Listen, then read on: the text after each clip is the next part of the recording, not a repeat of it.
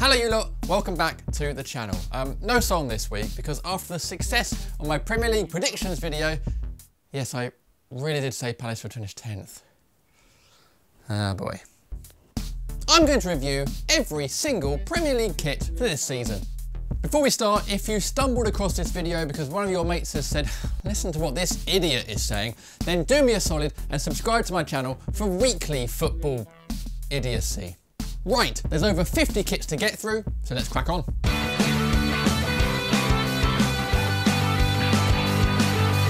And bottom of the pile, Man City's third shirt. Yep, we start with a big one. It looks like someone's put a light coloured shirt into a dark wash by accident. Absolutely terrible, deservedly bottom. Next up, Norwich away. This looks like a goalkeeper training kit in ketchup red. In fact, if McDonald's ever formed a football team, this is exactly the shirt I'd expect them to wear. In at 50, Southampton's home shirt. How can you mess up red and white stripes so badly? The black bits on the shoulders look like the designer forgot to finish doing the kit. And the sponsor's logo, absolutely awful.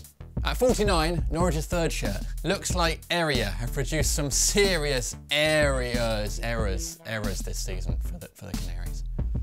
Sorry. The lads here almost look embarrassed to be wearing it. Looks like a cheap knockoff polo shirt you'd buy down the market for a £5. Awful. Next up, Burnley away. No. This one looks like a Windows 95 desktop background. No thanks. At 47, Southampton away.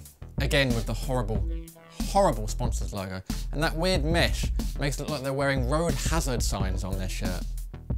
Terrible. Next up, Leicester away. Adidas don't normally get kits wrong, but this one looks like the design from the office carpet that I once did work experience in. Next up, Sheffield United away. It's the same off-the-shelf design that Leicester have got for their away kit, only this one looks like the opening titles to The Matrix. And if you don't understand that reference, you're definitely too young. Go and ask your dad. At 44, Southampton's third shirt. Lads, seriously, what is it with the shoulder pads? It's not the 1980s anymore. Next up, Newcastle's home shirt. What is wrong with just classic, thin, black and white stripes? This looks like someone's trying to paint a road. And look how annoyed the lads are to be wearing this. Fun 88. No, I don't think so. At 42, Everton's home kit. Now, Umbro said this design is based on the classic console game Tetris, which is ironic because in Tetris, all the pieces fit into place, but Everton's team constantly feels like a jigsaw puzzle that just won't fit together. Next up, Watford's home shirt. Ah yes, here we are, Watford strolling out in that classic black and yellow half shirt that they've become famous for. I mean, seriously, what the actual f***? Next up, West Ham's third shirt. Nope. Next up, Aston Villa's home shirt. Absolutely zero imagination has gone into this one. It could have been okay, but it's been ruined by the giant W88 sponsors logo on the front, which is an ambitious amount of wins this season, lads. I don't think it's going to happen. At 38, Brighton's away shirt. Got to try harder, lads here. Most preschool children could have designed this one. At 37, Aston Villa's away shirt. A bit busy this one, lads, and it looks like the weatherman is trying to tell us it's going to be torrential rain all day. Next up, Burnley home. This one's about as imaginative as Aston Villa's home shirt. In fact, I think it might literally be the exact same shirt.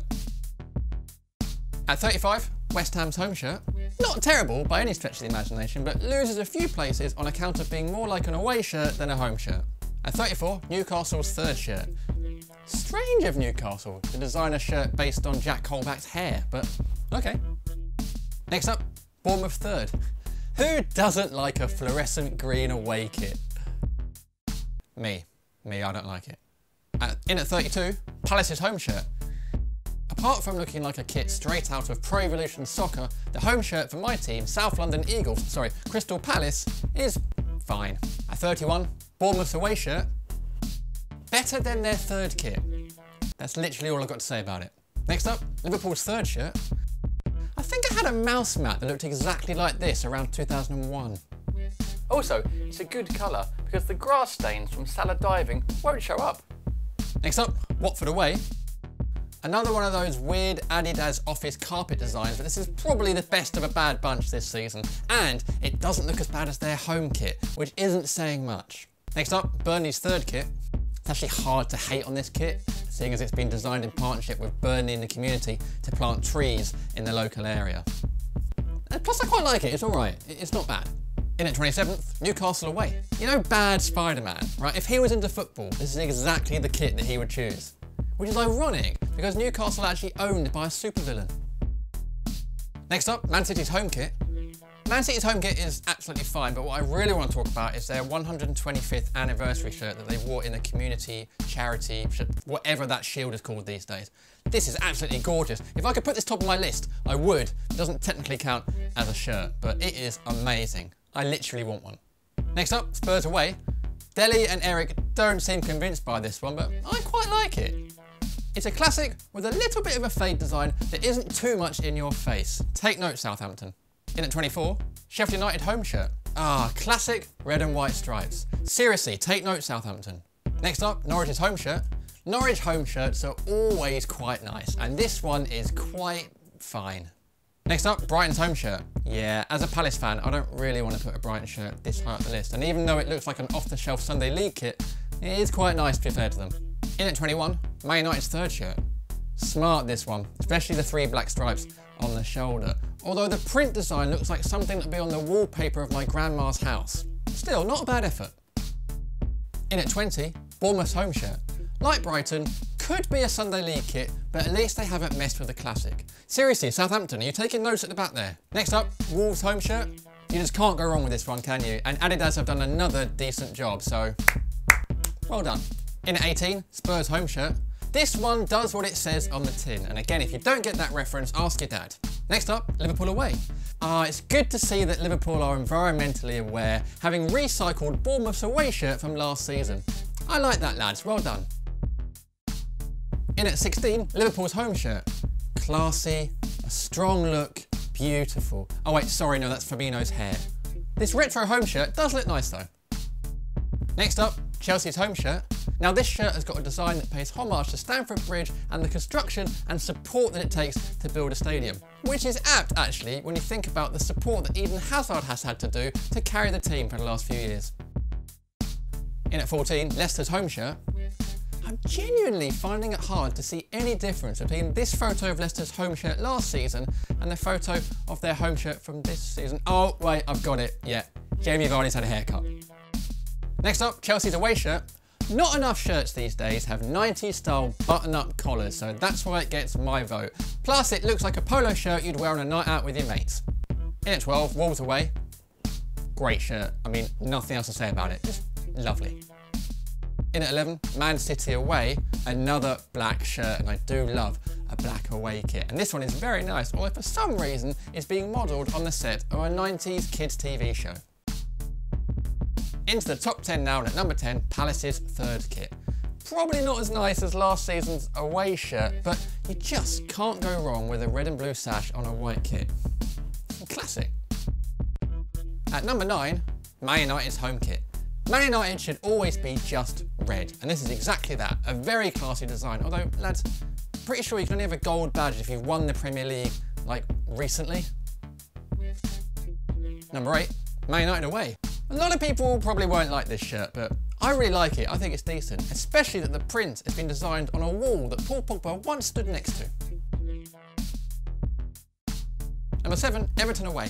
There just aren't enough football shirts that are in the colour of coral? Is that coral? Peach? I don't know. Either way, I like it. Number 6, Arsenal's third shirt. Arsenal have 3 really nice kits this season, starting with this Real Madrid-inspired third shirt. Maybe it's been designed to help Ozil rediscover his Real Madrid form. And number 5, Arsenal's home shirt. Adidas and Arsenal just work together, don't they? And this is a really nice kit. And look how delighted the lads are to be wearing it. And number 4, West Ham away. This is beautiful, and not just designed on West Ham kits from the 80s, but also 1966 when they won the World Cup. Don't know if I've ever mentioned that before. At number 3, Palace away. Just gorgeous. Nothing else to say about it. What a kit. In at number 2, Arsenal away. I mean, you can't get much better than this, can you? Actually, you literally can, because it's only second in the list. But still, what a beautiful kit. Adidas have outdone themselves with this one. Amazing. And in at number 1, Leicester's third kit. probably the last time Leicester will ever come in first place, but I absolutely love this pink Adidas Leicester third kit. Hey Adidas, please send me one, I love it. Right, that's it. Thanks for watching. Comment below with your thoughts on my list of Premier League kits for the 1920 season. Have I been about right, or have I been super harsh on your team's kits? Comment below and let me know. Please also drop a like on this if you're enjoying these kind of videos, and follow me on Instagram where I post regular football silliness every day, and I'm on Facebook and Twitter as well, so give me a follow on there too. And if you're new here, subscribe to my channel for weekly football silliness. That's it, I'm off, enjoy your week, see you again next Friday.